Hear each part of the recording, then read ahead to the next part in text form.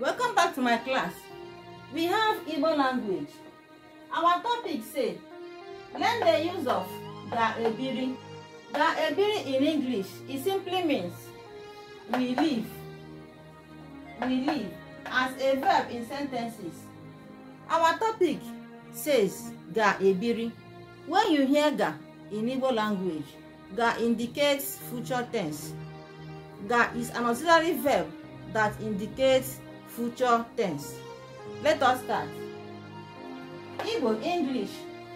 Number one sentence says, ha ga-ebiri n'otu ọnụ ụlọ ahụ.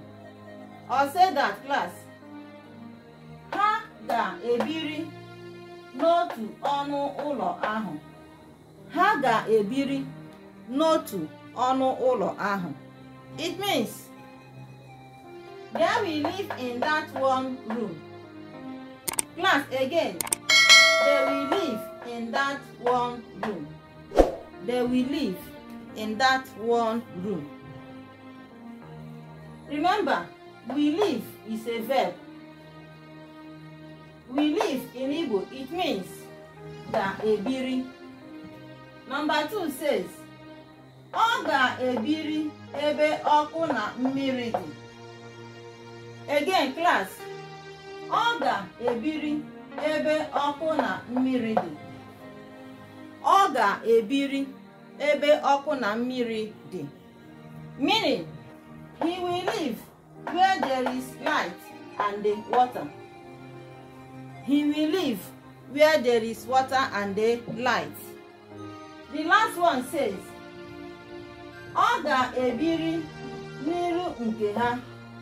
Or say that, class. Ọ ga-ebiri n'iru nke ha.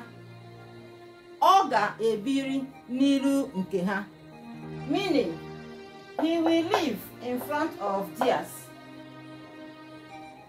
He will live in front of theirs. Ọ ga-ebi n'iru nke ha.